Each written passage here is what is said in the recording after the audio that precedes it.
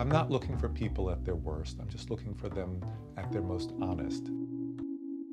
The ability of the still to consolidate, to condense a set of emotions, a set of conditions in a very small area that you can look at continuously and be with. And it may be that ability to be in the presence of that thing for a duration that makes the still photograph so resonant.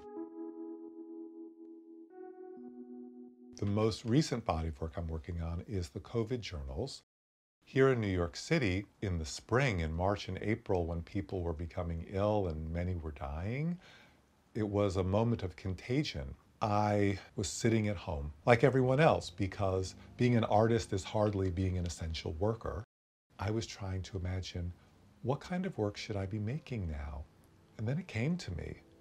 I lived 7 blocks from Elmhurst Hospital. That was the first hospital to fill up.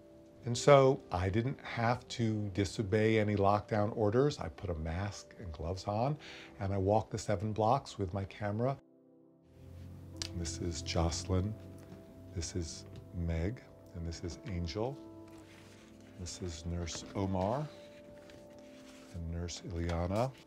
In this latest shift, people have seen the need, have felt the responsibility to protest for social justice in huge numbers despite the pandemic.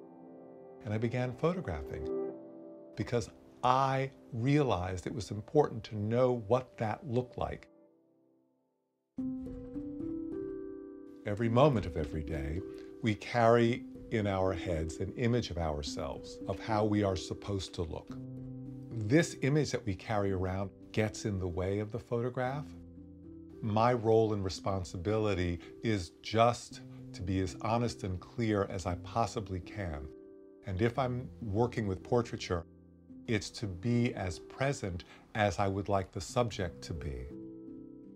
So I am there with them. I need a certain level of vulnerability. It's just who they are. And that's a hard thing to ask for, and sometimes it happens quite unexpectedly.